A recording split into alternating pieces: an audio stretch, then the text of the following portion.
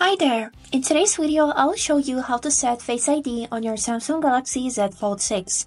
Let's get started. As a first step, we would need to lead to Settings. Then, on the left part of your phone, scroll down until you'll find this tab which is named Security and Privacy. Click on it, and then on the right part, scroll down and go to the tab Biometrics. Here, choose Face Recognition and enter your current PIN code.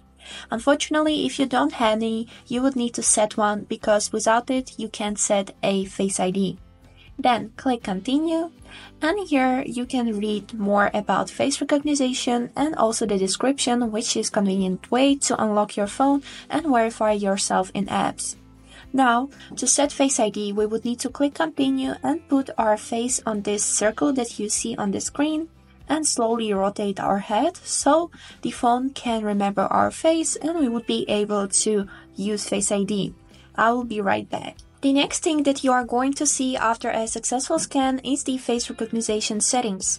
Here you can enable or disable these functions, for example, face unlock, stay unlocked screen until swipe, require open eyes, brighten screen, and also by clicking on this button, you can read more information about face recognition. And now let's test it.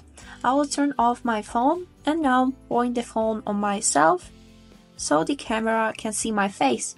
And as you can see, the phone unlocked easily, fast, and without any problems.